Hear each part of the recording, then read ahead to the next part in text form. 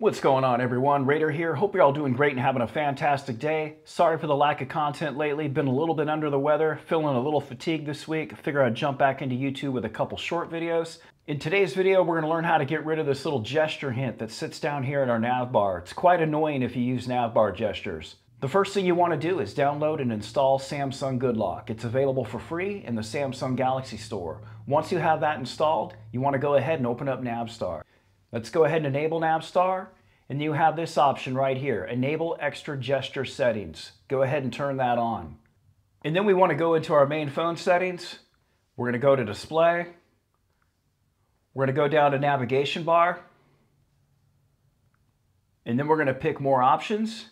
And then with that Goodlock toggled enabled, we have the option to switch between One UI 6.0 nav gestures and 6.1. We covered that in a previous video. I'll go ahead and link it down in the description if you want to go ahead and use the old One UI 6.0 gestures. But what we're looking for is this right here, gesture hint.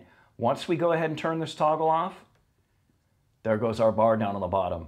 And now our navigation bar is totally cleaned up. We no longer have that bar. You know, that little bar is nice if you're brand new to Galaxy devices, but once you've been using them for a while, what's the point? It's just taking up screen real estate. These are also OLED screens, and it's not really good to have a persistent object sitting on your screen nonstop like that. So it's just really not a good idea for anything persistent to stay on there. So it's definitely a good idea to go ahead and get this removed. Another cool thing is once you have the setting enabled, we can go back into Goodlock.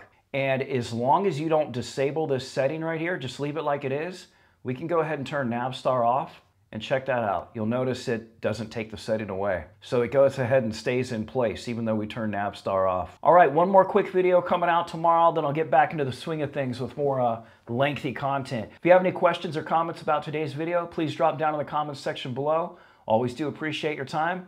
Thanks for watching.